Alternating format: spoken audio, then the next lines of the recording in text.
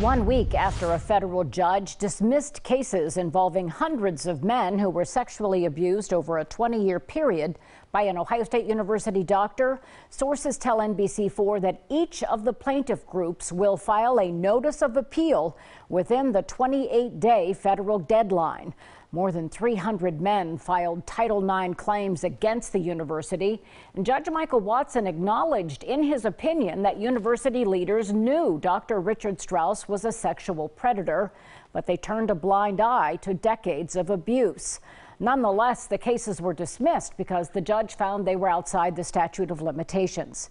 One of the victims, who until now has been an anonymous John Doe in the litigation, tells me he's now willing to share his story because he believes people do not understand that in his eye the case is not about money.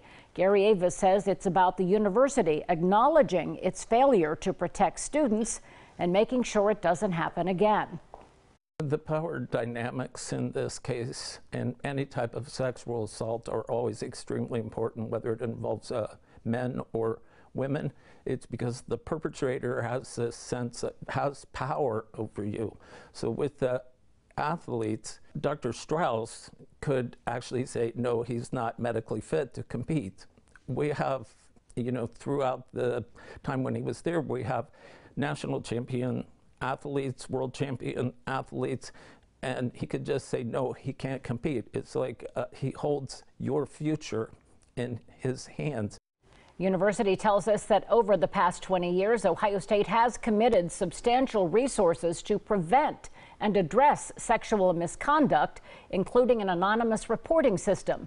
You can find a link to all the university resources at NBC4i.com. More on that tonight at 11, and we will have Gary Avis's entire story, what Dr. Strauss did and how it impacted his life.